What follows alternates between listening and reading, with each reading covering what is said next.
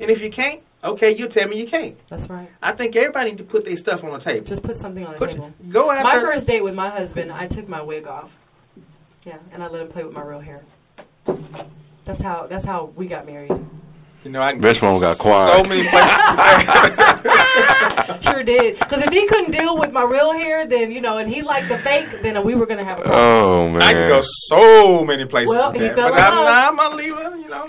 He fell in love, so. Teach his own. Amen. I appreciate it. Yep, wig off. I appreciate it. I took my leg off with my wife.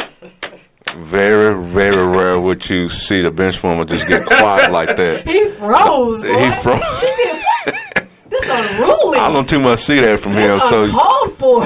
You kind of hit a nerve there. You're like, whoa, wait a minute, what'd she just say? No, I had this whole color purple thing in my head. I mean, remember In Living Color? Yeah. I had this whole In Living Color thing in my head. Yeah, she started popping them fingers and everything.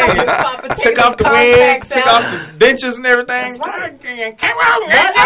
I revealed my representative as well as my character. And that's good. And you know, that's good. And I advise women to do something, not the same. Everybody's not the same, but just try to put something out there as quick as possible so you can kind of see where both of y'all are coming from. I would advise, this is my advice, if you're dating, if you decide to there's somebody you like and they like you and this, that, and the other, my advice is to take everything out. I mean, just put it all on the table. Yeah. Start out by putting it on the table. Might as well, yeah. Yeah. You know what? Long haul it in the beginning. Exactly. Put it on the table now so then we can deal with it. You know what? I don't know. I'm not necessarily black. I was white at one time. Yeah. Put that on the table. Please. So I know your family. We're not in shock. Yeah, I think what happened, I think you're right. That's good. I like it. You put it on the table first. All right. Can you stay for one more segment? Oh, my God. I have to run. This is way past her time. He knows it's past my bedtime. I think she got to go. And we're in the 9 o'clock hour. Oh, yeah. All right. Love y'all. Yeah, I think it's past the time. It has expired, bench warmer. All right. The shot clock is out. You're listening to 411 Sports Talk Radio on FaceTimeRadio.com. Our website is 411sportsnews.com. Our phone number to the show is 844-432-2384. Coming up in this 9 o'clock hour, we have a lot to get into, more in the NFL, including Adrian Peterson, including the Dallas Mavericks, who, by the way, is playing the San Antonio Spurs tonight, and it's 7:48 left in the fourth quarter. Mavericks up 87-71. Monte Ellis with 28 points, 2 rebounds, 5 assists, and 2 steals. Kawhi Leonard for the Spurs, 15 points, 7 rebounds, 2 assists, 4 steals, and 1 block. The Mavericks are 44-27, and the Spurs are 44-25. For the next 2 nights, tonight and Thursday night, we play the Spurs back-to-back. Huge moment for the Dallas Mavericks. We got to go and pay some bills. We'll be right back. Okay. Make sure you know.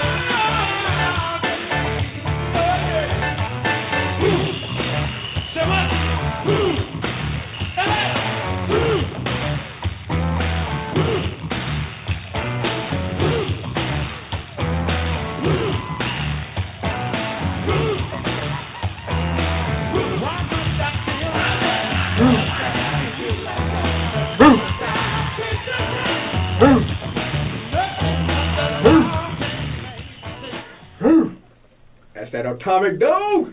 You don't remember about that? Yes, sir. Them kids. Atomic Welcome back to 411 Sports Talk Radio on FaceTimeRadio.com. Our website is 411sportsnews.com. We're getting back into the 9 o'clock hour. We're going to probably do... Way past the 9 o'clock hour. We're going to probably do some scatter shooting the rest of the hours, what we're going to have to do.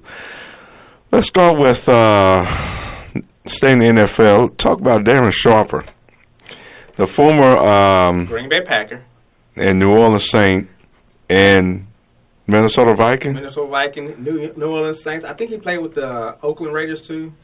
Right. He pleaded guilty last Tuesday in Las Vegas to a reduced felony attempted sexual assault charge in the third part of a 4-state plea deal that prosecutors say will put him in federal prison for about at least 9 years. He played with the Packers, the Vikings, and the Saints. I say the Packers first. I'm gonna tell you why I say the Packers first. Because remember Mark Tremore? Mm-hmm. He salt him in that water. Mm-hmm. Because he went down for the same sexual assault crime. Mm-hmm. It's something in that water. Don't eat the cheese. It's molded. Wow. A plea agreement calls for Darren Sharper to serve 38 months to 8 years in prison for the Nevada conviction, but at the same time as sentences from California, Arizona, and Louisiana. Right. On Monday, the 39-year-old Sharper pleaded guilty to sexual assault in Arizona, again using an internet hookup and no contest in L.A. to raping 2 women he drugged after meeting them in a West Hollywood bar. Ain't that internet dating, that online dating? Yeah, there it is. There it is. There it is. We should have had this before she got out. But you do this in 4 states? Who does that? Does that?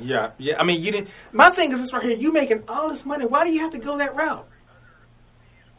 Unless you broke.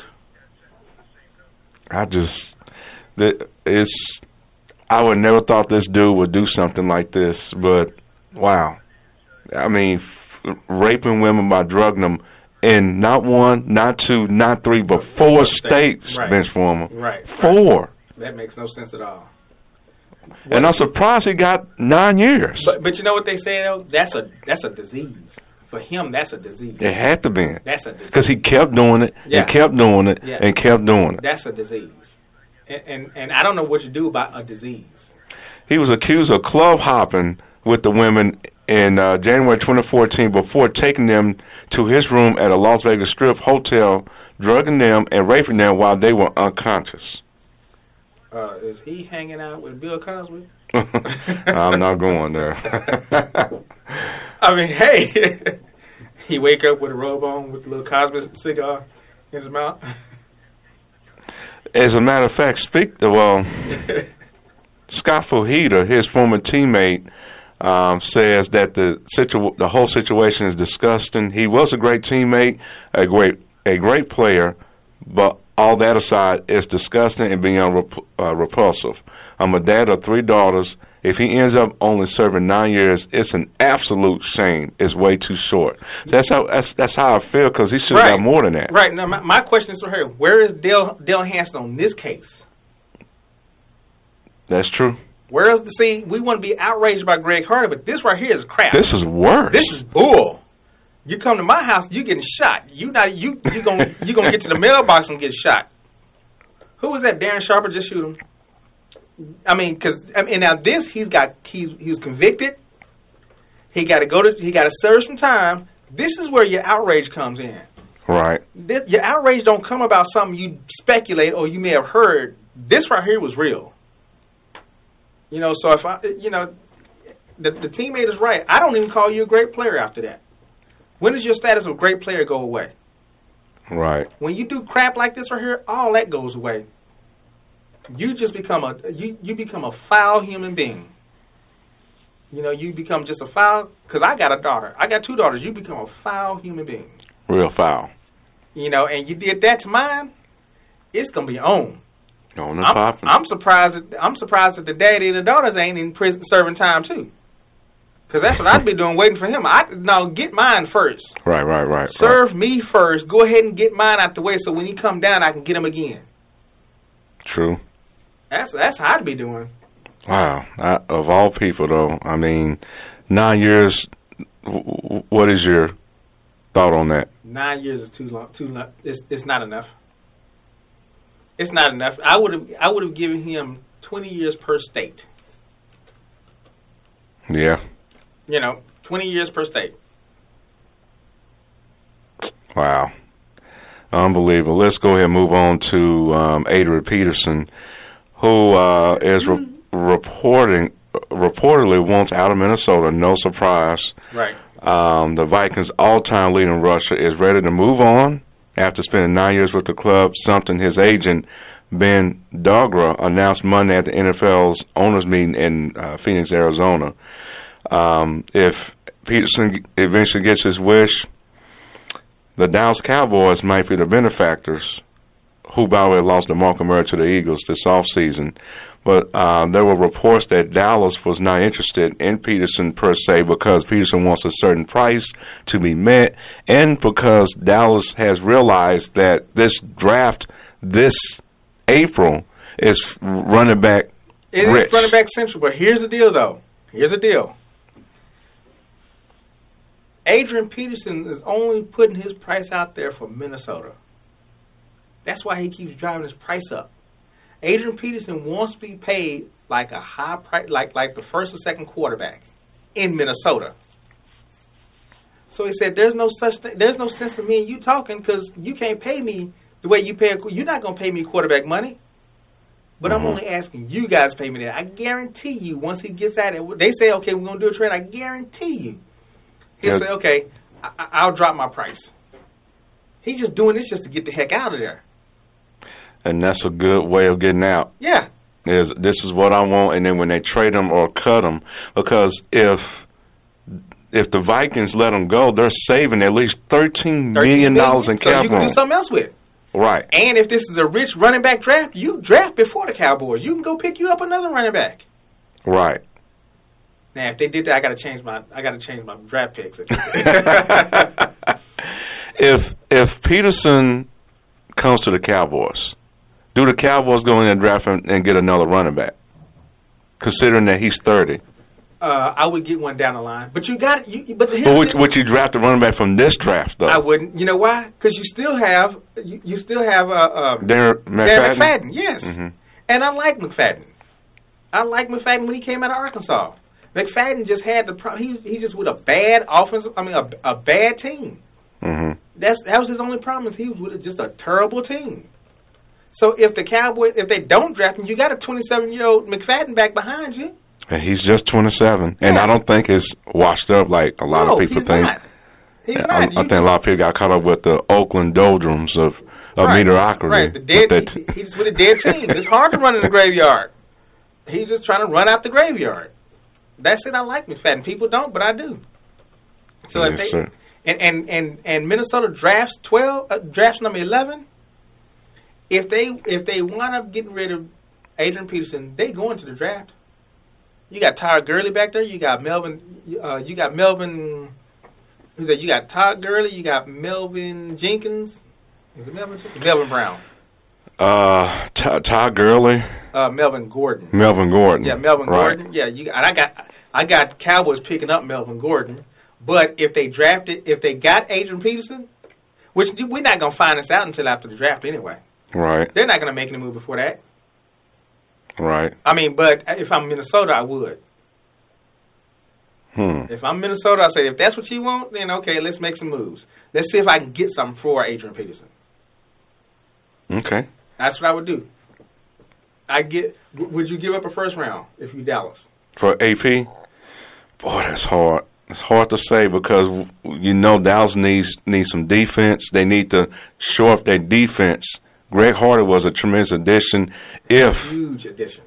If he plays at least 10 games this year, he's great. But here's the deal, though. He might not even get suspended.